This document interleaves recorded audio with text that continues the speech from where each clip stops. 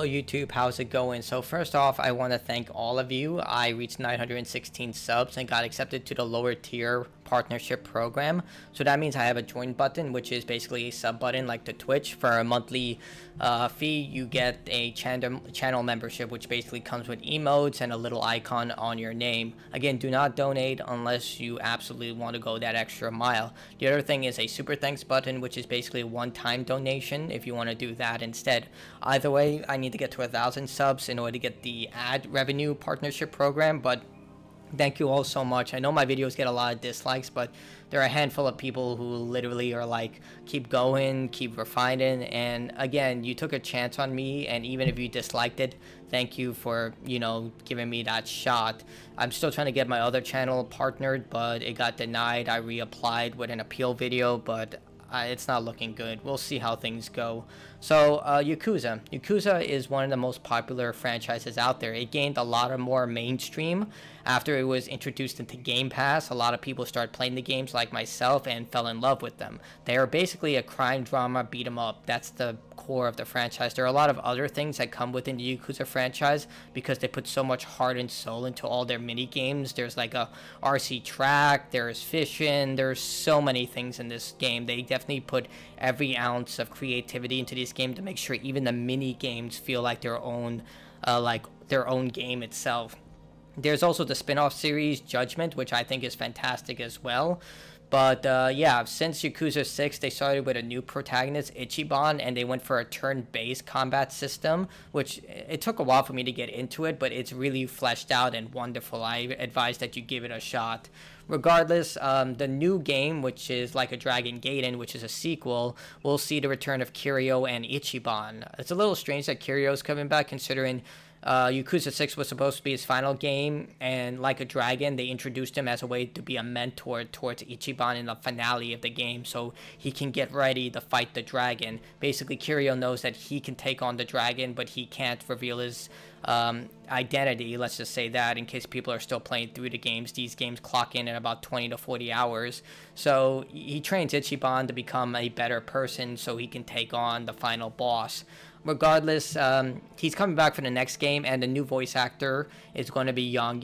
Now, if you don't know who Yong is, he is a YouTuber notorious for covering video game news. He has over 1 million subs, but he's also an acclaimed voice actor. He's done animes, he's done video games, he's done a lot of work, and he's accredited. He's actually starred in a previous Yakuza game, specifically the Kaido Files for Lost Judgment, so he is familiar with this franchise, and he is also a longtime fan. I've met the guy in person back at E3 2019.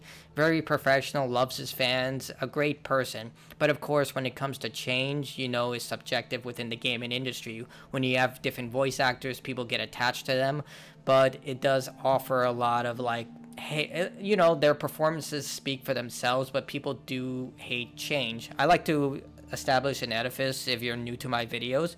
So when it comes to Japan, they're actually big sticklers when it comes to voice actors, meaning that once they cast a voice actor, they tend to stay with that voice actor for life until something dramatic happens. There are always, reasons for rules. For example, for Yakuza 4, I believe that's the one with the corrupt cop. There are so many names in the Yakuza franchise, but there was a corrupt cop, and the reason they had such a troubled time remastering those games, Yakuza 3, 4, and 5, was because the person who played the actor who played him, was wrongfully accused by a tabloid magazine that he was consuming drugs when he was consuming candy powder. So he went through a very difficult period where he tried to prove his innocence, because Japan, you think America is hard on drugs, Japan is even worse.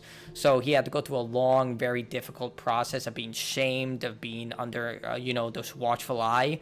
And eventually it came out that the tabloid did run a false story. But he basically was done with acting and voice acting in general.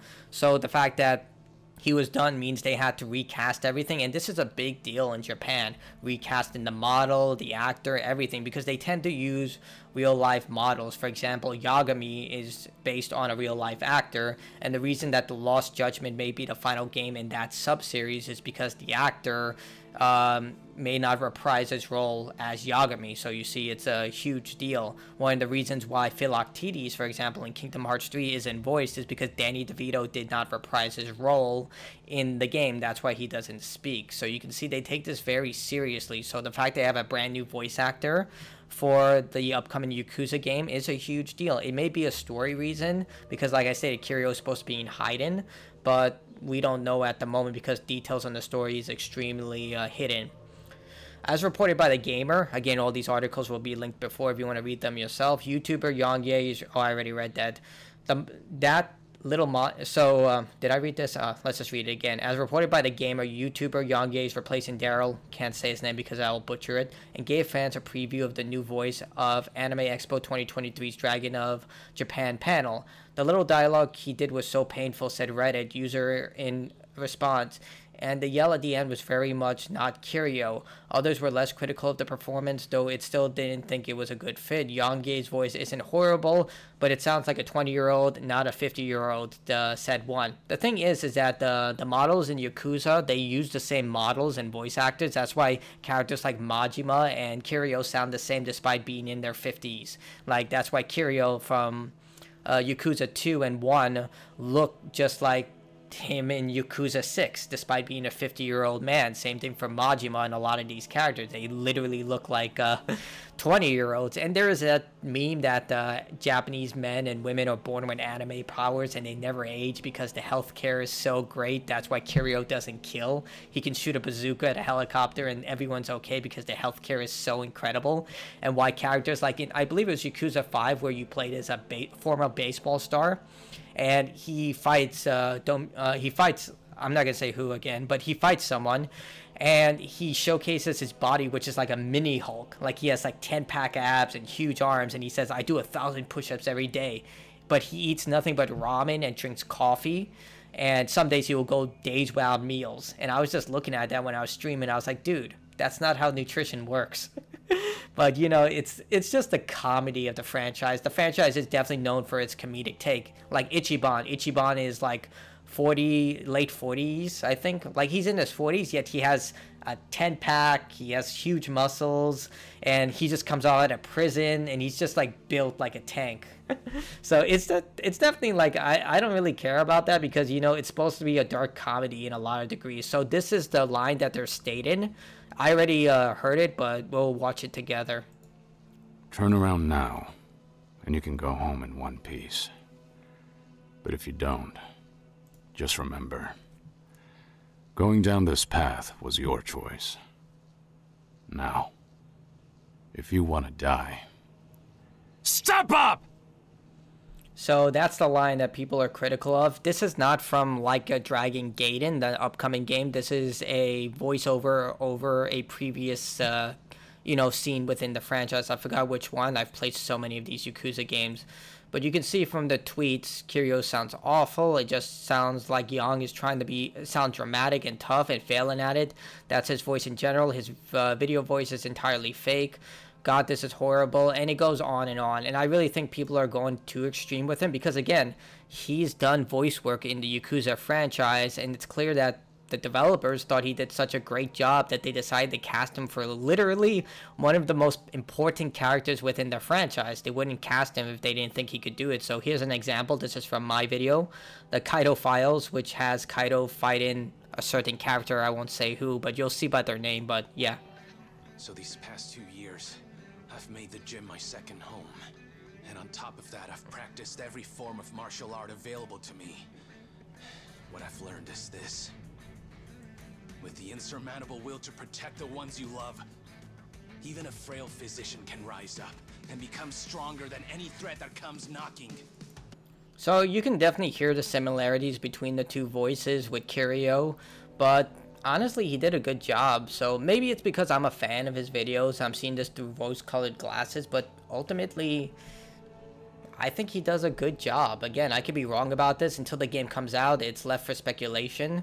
The YouTuber posted on Twitter to defend himself and release a better quality, but if that's not but still not professional version of the audio clip. Here's a clean version of Kiryu voice and dialogue from Anime Expo. In a more ideal conditions, Yong said, "This is not an official recording line or direction from the game. It's a quit off from the cuff recording from my home booth." Finally reiterating what a lot of commentators were saying in defense of the new voice actor. He added, "Wait for the final game and see how it comes together." Yeah, 100%. So let me look up Kiryu Yakuza 7.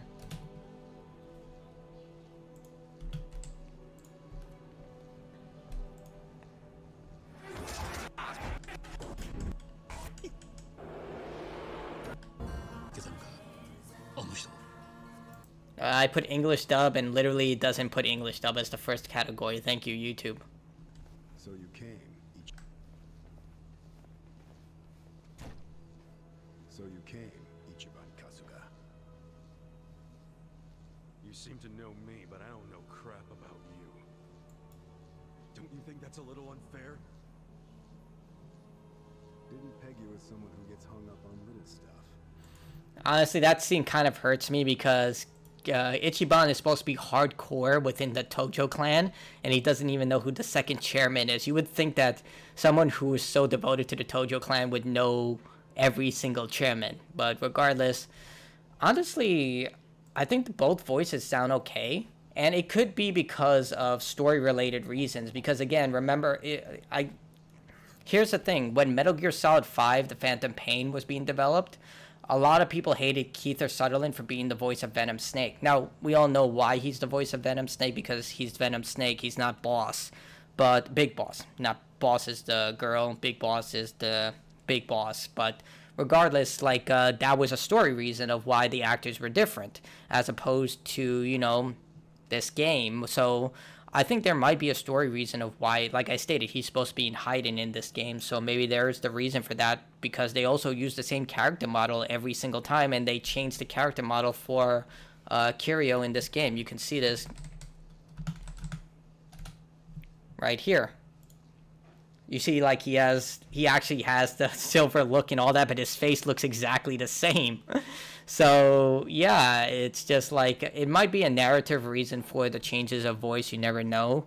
But ultimately, I do agree that you should wait until the game releases to pass judgment. You never know, he might nail it in every way possible, or he could fail and fumble, you never know.